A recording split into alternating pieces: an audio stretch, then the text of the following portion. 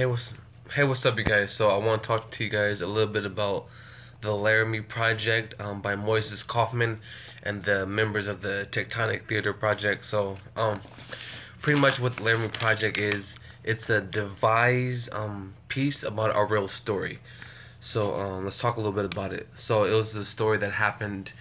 It was a few years back in Laramie, Wyoming. Um, it was about this teenage kid named Matthew Shepard. He identified it as homosexual, and he was murdered. He was murdered by two victims that were charged for it. And so pretty much what this piece was, it's like this play is like from interviews of the people in Laramie, Wyoming, people who knew him, friends, because Laramie, that's a small town, so like everybody kind of knows everybody, or everybody hears the same things. So I keep looking at the wrong camera, but yeah, everybody knows the same things. The Moises Kaufman and the Tectonic Theater Project, they went around. They did like over 200 interviews, and from those 200 interviews, they like condensed it down and made this about its 2 hour play. Um, yeah, it's so like really monologue heavy because it's from interviews. So people telling their stories on Matthew Shepard. You have stories from his father. There's even pieces from the victims, like from when the victims got interrogated. Was Aaron McKinney was a victim that was convicted, and there was a statement of him being interrogated, and so that whole like little piece from his interrogation to admitting it, it's all in here. So it's a really deep and powerful play. I did it as a play about a year or two ago in college, and I played Aaron McKinney. So just playing, just getting into my mind, that mindset of just playing a killer, being, you don't want to play him too evil, but you want to play him like you want to play him like entertaining but hateful, but like something in him that's like likable a little bit, because it's too obvious to play to play a character that everybody hates.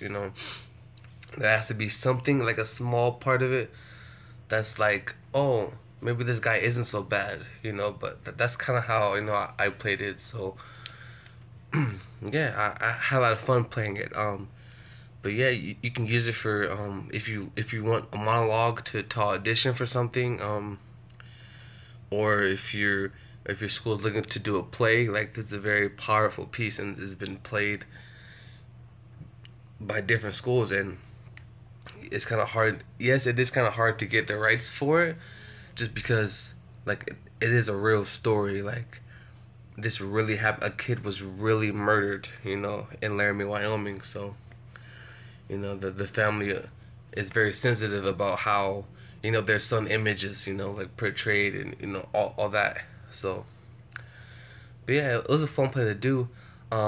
Usually since it's like so many characters, usually what they have you do is double, triple a cast. So like you'll be playing like 3 or 4 characters. I was like Aaron McKinney. I was DJ Shadow. I was like the priest. I think that was just about it. So yeah, you'll double cast, double, triple, quadruple cast. It's really cool play. It's very, very impactful. So I had like a lot of pleasure doing it. What else can I really say about it? There's pieces from like the protests of people protesting for gays, people protesting against gays.